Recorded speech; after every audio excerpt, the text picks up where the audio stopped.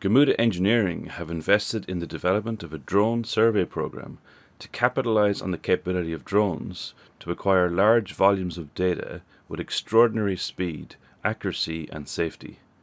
The data collected can be shared on the cloud for multiple BIM and GIS applications and used for regular site progress reporting. MMC-Gamuda JV are the turnkey contractor for Malaysia's megaproject, MRT SSP Line, which is 52 kilometers in total length. For this presentation, we're going to focus on the underground works. Gamuda Engineering are managing the construction of 13.5 kilometers of twin bored tunnels and 17 individual construction sites of various sizes along the tunnel alignment. The sites are situated in dense urban areas of Malaysia's capital city, Kuala Lumpur. Quick, accurate, safe surveying is key to the successful delivery of the project. Here is a 3D model of Kuala Lumpur derived using photogrammetry processes from aerial photographs collected by drones over the last 2 years. This model is used to put each site into context with respect to the surrounding urban areas. To demonstrate the alignment, let's use this 3D city model as a reference. The underground works start from central west in the city's northwest and extend north towards Titiwangsa, Hospital KL and Kampong Baru.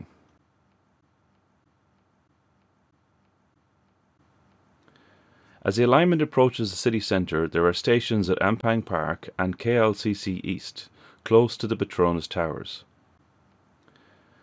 As the line leaves the city, the trains will pass through Conley Station. As the train line heads south, there is an intersection with Line 1 of the MRT at Tun Razak Exchange, and the line then extends to Chan Sao Lin. We will have a closer look at Chan Sao Lin to see how drones are used with BIM and GIS. The last two underground stations are Bandar Malaysia North and Bandar Malaysia South, and from here the SSP line travels south towards Putrajaya. Our team used software applications to plan and control each drone flight. The drones can quickly cover a large area of a site in a controlled manner, collecting hundreds of overlapping photographs in less than an hour. The drones operate at 60 meters to 100 meters above the sites, and they can also operate at lower elevations where we need to get photographs of activities inside the site. Here is an example of the drones flying over 2 TBMs. These are about to be launched for the 2 southern tunnel drives. Safety is our priority. All of our pilots and spotters have been trained to use launching pads in a safe, confined area away from site activities. The drones, batteries, iPads and controllers are thoroughly checked before each flight. Here you can see the pilot assembling the drone and checking the propellers. The pilot turns on the drone to make sure it's properly connected to the controller and checks it has acquired the GPS satellites. For every flight operation, we assign a drone pilot and at least 1 drone spotter. At the end of the flight operation, the team makes sure the drone returns to the designated area in a safe, controlled manner. The drone pilots are identified by a specific safety vest, and they are responsible for the safety and operations at all times.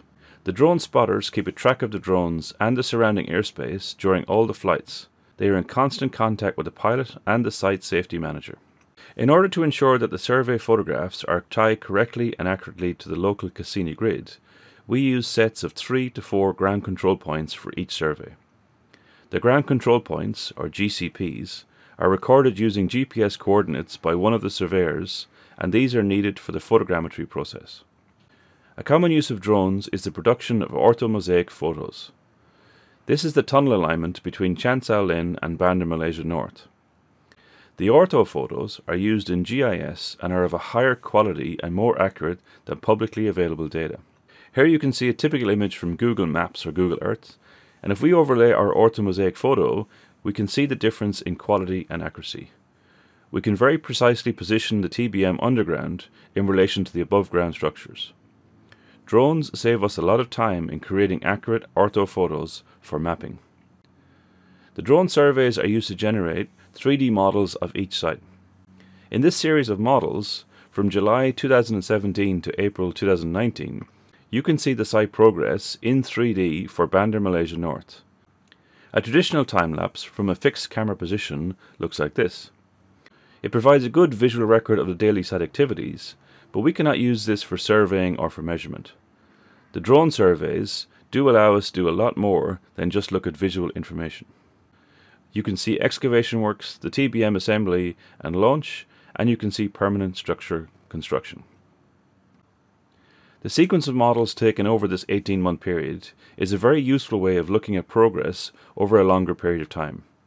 As they are 3D models and not simply photographs, these site models can be used for measurement and analytics. This is the Chan Sao Lin construction site. This is the context capture model from April this year, and we can see the TBMs have arrived in the station box excavation, and you can see the construction of the permanent works are underway.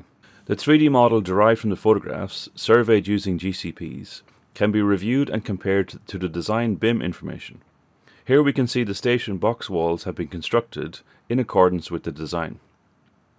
Using the design BIM information, we can overlay the structural BIM for the station box with the drone survey models to review the excavation sequence in relation to the station design. We can monitor and assess the construction progress, and we can demonstrate the site condition in comparison to the design layout.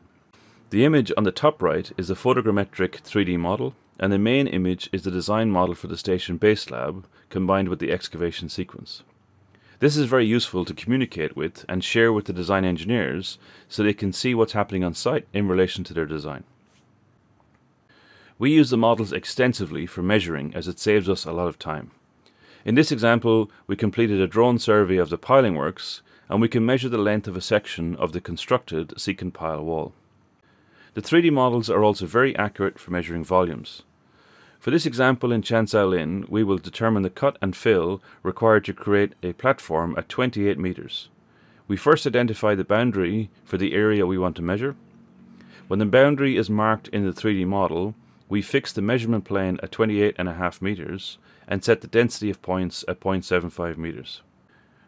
We need to cut 11,300 cubic meters in yellow and fill 9,800 cubic meters in green to form a platform at this site location. Drones enhance our safety procedures. If an area is inaccessible or unsafe, as in this example of a slope collapse, rather than sending staff to investigate, we can use drones to safely conduct a survey. This allows us to plan our work safely and identify the risks before workers enter an area of the site. The drone surveys are readily available to all of the project teams via our online cloud platform. In this example, using a web browser, we can identify all of the available survey data. Each site model is available online and can be viewed via the internet. The BIM data for each station is available to be viewed with the drone survey data. Our drone surveyors recently demonstrated a fun and innovative way to use the drones for construction.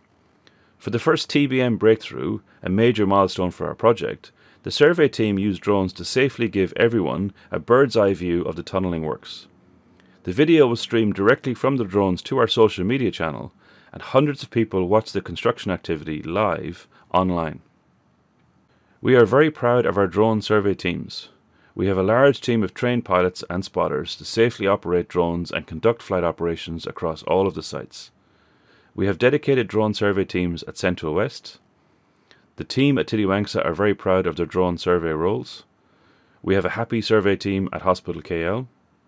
The large team at Kampong Baru, Ampang Park and KLCC East are proud to show off in front of the KLCC towers.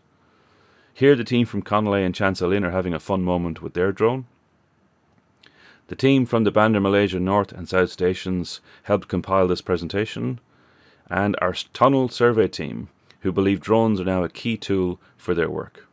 Gamuda Engineering are committed to using drones to improve site safety, construction productivity, and enhance our surveying capabilities. Gamuda, keeping a bird's eye on our future.